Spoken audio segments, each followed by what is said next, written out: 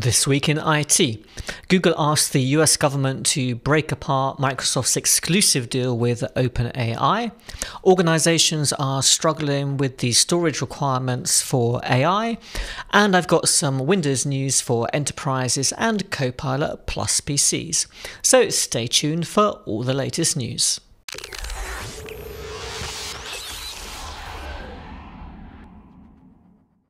Welcome to This Week in IT, the show where I talk about everything connected to Windows, Azure, and Microsoft 365. Before I get started today, I've got a quick favour to ask you. About 78% of the people who watched last video weren't subscribed to the channel. Now, as we go live today, we're on about 10,640 subscribers, so I'd love if we could push that up to 10,700 this week. So if you'd like to see these weekly news updates from Petri.com, please subscribe to the channel and don't forget to hit the bell notification to make sure that you don't miss out on the latest uploads. The US Federal Trade Commission has been investigating Microsoft's business dealings, and as part of that investigation, Google has asked the US government to break up Microsoft's exclusive contract that it has with OpenAI. Now, that contract involves Microsoft providing all the compute power that OpenAI needs to run its services and to develop new learning language models, and you can imagine that's a massive requirement. And in return, Microsoft gets access to OpenAI's services and intellectual property. Now, as part of this, Google is also saying that customers who purchase OpenAI services via Microsoft are also potentially paying more. Now, if this request gets granted, this potentially means that AWS and Google Cloud Platform could also end up hosting some of OpenAI's services. Now, I do wonder whether Google Cloud Platform has the capacity to really handle its own services that it offers, Gemini and OpenAI as well, because I know that Microsoft seems to be struggling because OpenAI have been complaining a little bit recently that it doesn't have the compute power that it really needs to move forwards and develop things at the speed that it would like. But OpenAI has raised the funding that it needs to get that extra compute power. I guess the question now is just where it's going to get that compute power from, Microsoft, or could this potentially open up to a wider set of providers? There's also been a lot of talk this week about artificial general intelligence. This is a level of AI where we get to the point that artificial intelligence is essentially able to teach itself without us having to do it. Now, OpenAI is saying that we could reach this point in 2025 with current hardware. It's interesting that Microsoft is saying that's actually not possible and that we won't be able to achieve that, so we'll see how that actually works out. But there's also a point in the contract that Microsoft and OpenAI have together that essentially says that that partnership will become void upon achieving artificial general intelligence. So they're trying to change that to secure future funding and investment. Now, I'm not sure it's fair to say that OpenAI has a monopoly on artificial intelligence.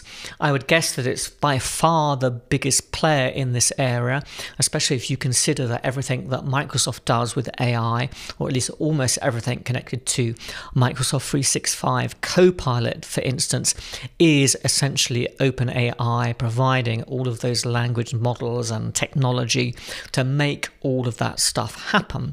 So I guess the question is, does the Federal Trade Commission consider that OpenAI has a monopoly and that they should be sharing the rewards of that essentially across a series of different cloud providers? So I guess we'll have to wait and see how that ruling pans out. And I guess that's not going to be something that's quick. I think we're going to have to wait until next year or maybe even the year after to finally see how that all pans out, because these things don't happen quickly. It's interesting, there's lots of stuff happening in this space, of course, not just with AI, but in terms of all these legal things, that there's now a potentially some movement towards forcing Google to sell off its Chrome browser. Now, how that would work, I don't know, because, who could actually afford to buy the browser from Google, even if they were forced to sell it? Microsoft, Amazon? Does that just not put it in the hands of another huge corporation and not really change anything? But maybe Google, of course, is pushing for this as they potentially see part of their huge corporate set of offerings and consumer offerings could potentially be broken apart. Let me know in the comments below what you think about Google's request to break up Microsoft's agreement with OpenAI. Do you think it's fair that OpenAI should just be able to choose who they partner with in terms of compute resources, or do you think they should be sharing the love with AWS, Google and others?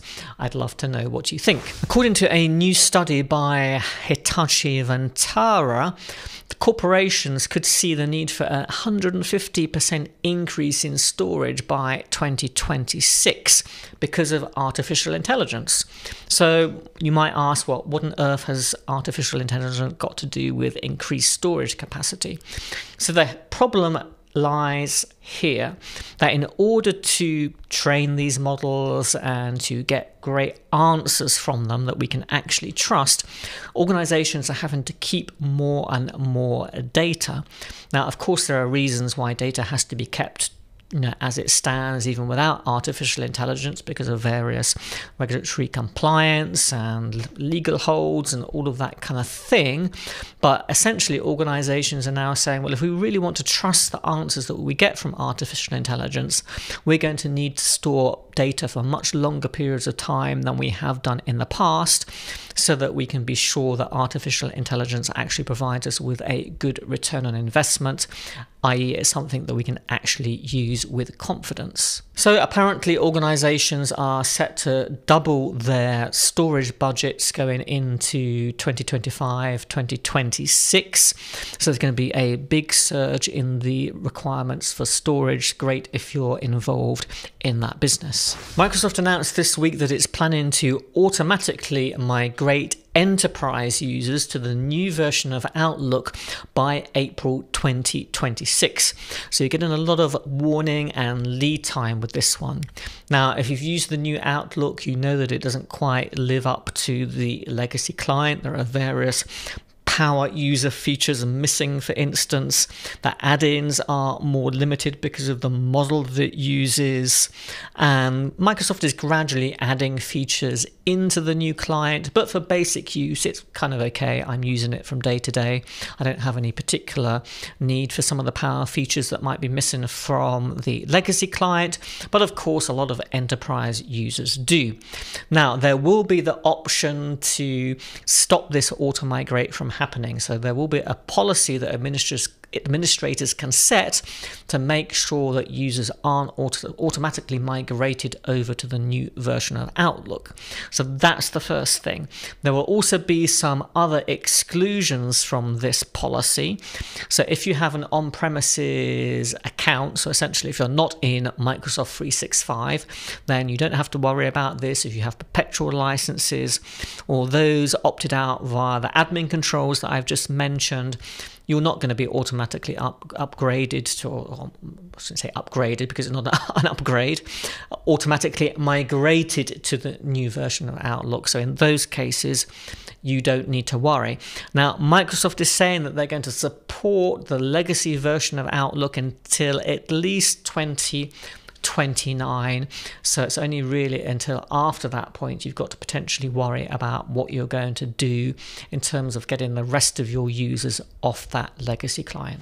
Windows recall back in the news this week. So this was originally supposed to be a feature exclusive to the Snapdragon Qualcomm chips when they launched back in the summer. Of course, Microsoft really messed this up. They didn't really anticipate the mood around this feature. I think they thought this was going to be the big selling point and that people would rush to get these new PCs because of this kind of must-have feature, but that's not what happened. The exact opposite happened, really. People were really very concerned about the privacy and security issues surrounding this, so Microsoft had to withdraw it essentially. They went back to the table. They re-released it to Windows Insiders a few weeks ago, but only for those on these Qualcomm chips, essentially saying that support for Intel and AMD Copilot Plus PCs only at this stage, of course, would come later. That later has now come, and in the latest Windows Insider preview, this feature is now available for Intel and AMD chips if you're running a Copilot Plus PC as well. Now, I'm not going to go into the depth about all this Windows recall stuff. There are plenty of videos where we've talked about it on this channel before, but apparently we're expecting to see this become generally available now in early 2025. Microsoft has got a nice little Christmas present for Exchange Server administrators. So what is due to be the last cumulative update for Exchange Server 2019 has now been delayed until January 2025. So you don't have to worry about getting that update installed before the holidays. Of course, this is always a very busy period. It's difficult to get changes approved happening through December. So you've got a little bit of a respite from the necessity to apply that update. Now, if you weren't already aware, Exchange Server 2019 is set to reach end of life essentially in October 2025. This cumulative update is the last one of those that's going to be made widely available for this version of Exchange Server. And Microsoft is essentially saying that if you're not already on Exchange Server 2019, they're advising you to upgrade from whatever version you're currently running, and then the next version of Exchange Server, which is going to be called Exchange Server Subscription Edition. Yep, the clue is in the name there.